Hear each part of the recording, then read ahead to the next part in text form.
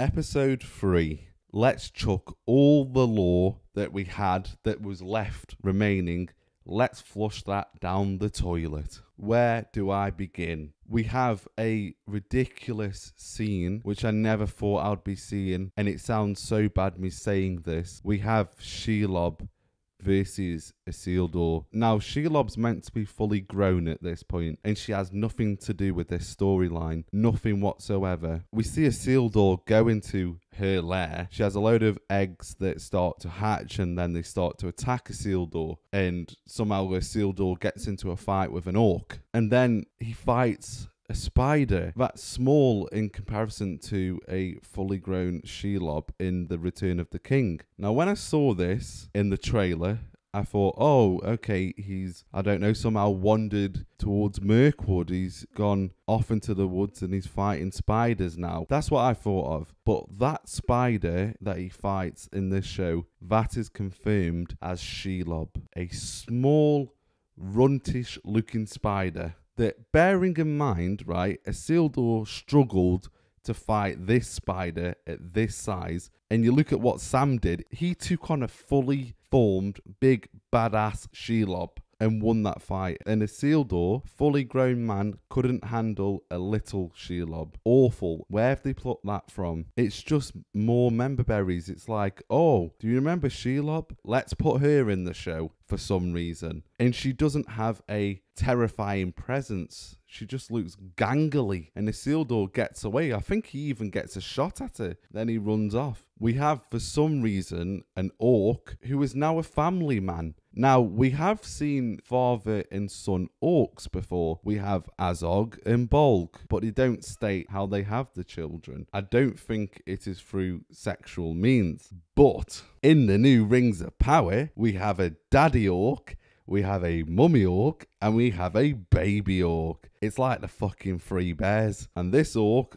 much like Vin Diesel, has got family. And he's telling Adar that he doesn't want war. He doesn't want to fight because these orcs can live freely and he wants a lovely life for his orc child. As if no one's going to attack them. These are meant to be the most evilest beings. It's Malkor's corrupted vision of elves. And now we've got a daddy orc who's trying to be soft. Yeah, the concept is interesting and it could work, but the way that they're doing it is so clunky. We don't know anything about this orc, and it looks like it's probably going to be a big player in the show, because why the hell would you introduce it not to bring it back up again? I wouldn't be surprised if this orc teams up with Galadriel.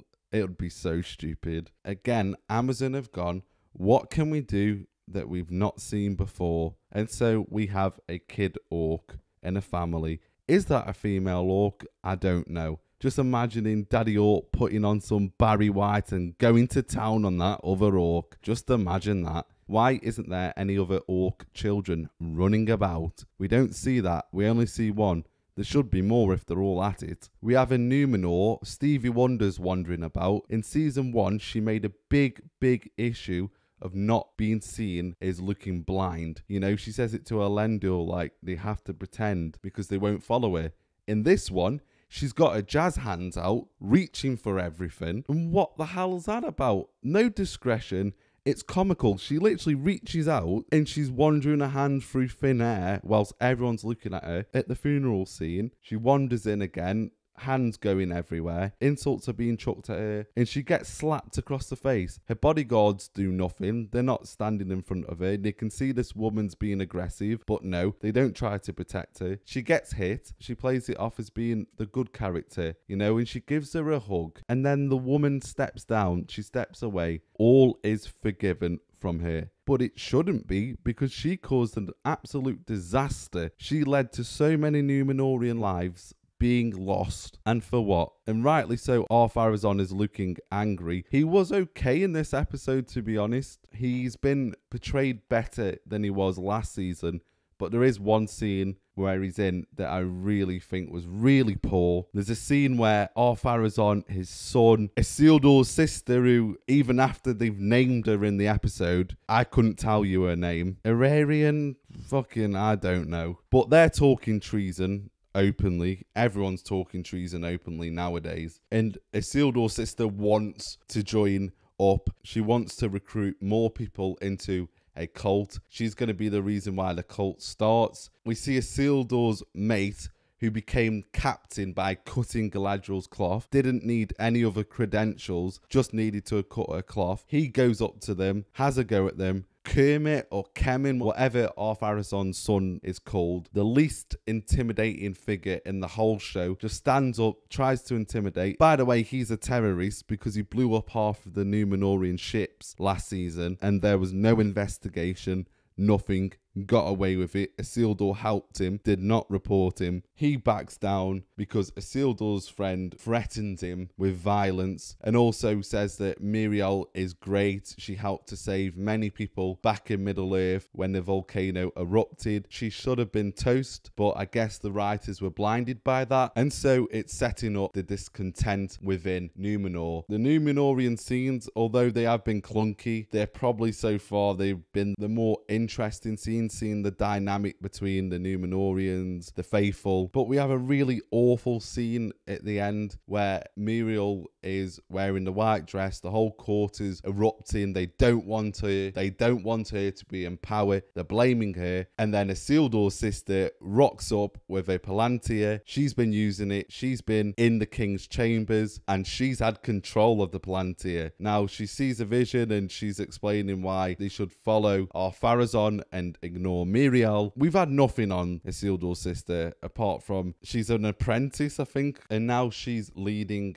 the rebellion. She chucks the Palantir. Elendil goes to pick it up, then he just rockets across the room. Like, Pippin got full control of this Palantir. He can't handle it. He shoots across the room. And then, for some reason, a random eagle just decides, you know what, I'm going to rock up, flies over, he lands by the window. The eagle has chosen Ar-Pharazôn, and that's why he should rule. There should be more manipulating from his side, rather than just talking openly about treason. They can't handle scenes that have manipulation. We saw Celebrimbor and Halbrand in the last episode. There's no subtlety. They just say everything out in the open. It's just so poor. We have more scenes of Celebrimbor and Halbrand there with Durin and Disa. Durin just randomly suspects Anatar. Anatar, instead of subtly trying to win him over, is trying to rush everything. Disa's on board with the plan. She wants the rings. And Halbrand does some more manipulation with Celebrimbor. The bromance is real. The bromance is brilliant. The bromance is shite. Isildur on his adventures just randomly gets stabbed and then all of a sudden, no blood loss. For ages, he doesn't get healed up. He's all good. The pain and all that is done. And that is going to be Isildur's wife in the show, if you didn't know. Arondir's going full John Wick. So Bronwyn didn't survive season 1 because the actress didn't want to play the character again. And so we saw in season 1 that she was fully healed, she was safe. Now they had to retcon that and he failed. And so he's beating himself up and she has this great big funeral arrangement. Has she earned it?